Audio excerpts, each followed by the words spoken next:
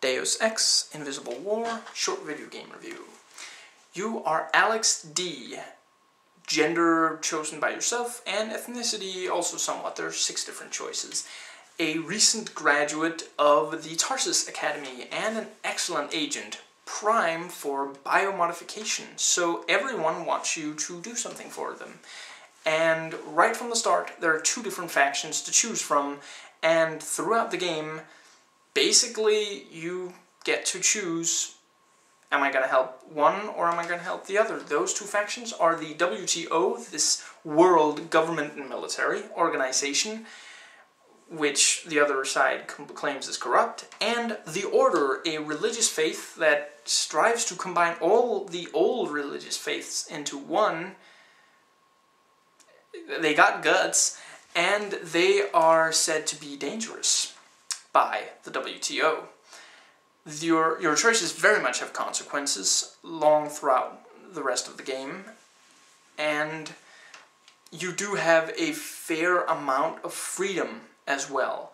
Not as much freedom as the first, and this streamlines a bit, which makes the world seem smaller, and it simultaneously gives you too much freedom in that you right from the start have a ton of different choices that you can basically make at any point in the game. In the biomodification, because the moment you have one biomod, you have 10 different to choose from. There are 15 total. And on the other side of the scale, there are only 5 of them that you can choose. Where in the first one there were 9 biomodifications you could choose to run around with, and 18 choices total. The game has a lot of different sort of tactical opportunities, and whether you want to sneak or go in guns blazing, the game will support you in doing so. Pretty much every location you go to where you have some objectives, there are guards patrolling or standing guard. There are cameras and sometimes turrets that tend to be activated by either the cameras or alarms set off by the guards, and sometimes there are robots as well. So you can choose to sneak past all that, or try to face it head on, or an entirely third option. The biomodifications especially help you, do very different things, and it really does matter which one you choose and whether or not you upgrade it. The third level of upgrading, which is the top one, tends to have a new sort of benefit to the other 2 levels.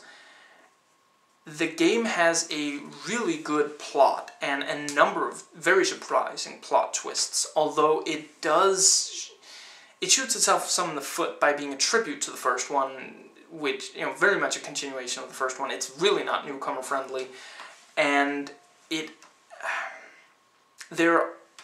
characters are not seen and interacted with enough. You kind of forget several of the characters in the time that you are away from them, even though, they do come back every so often. But yeah, too long goes without. And it's also a little too devoid of sort of outstanding missions, sort of set pieces that really, stay in your memory. Near the end, you do get more of those, as well as finally some interesting locations, but it's a bit too little too late. Graphics have improved since the first one, but not by that much, and movements and eyes are still kind of awkward, and, well, the eyes are all dead. And designs tend not to be terribly interesting, but the voice acting is pretty good. If you like this review and want a more detailed one, check below, it's there as a video response. If not, it'll be in the description box. I've reviewed other parts of this series, the links are in the description box. Please rate and comment, and hey, if you like this video, that subscribe button's just waiting for you to click it.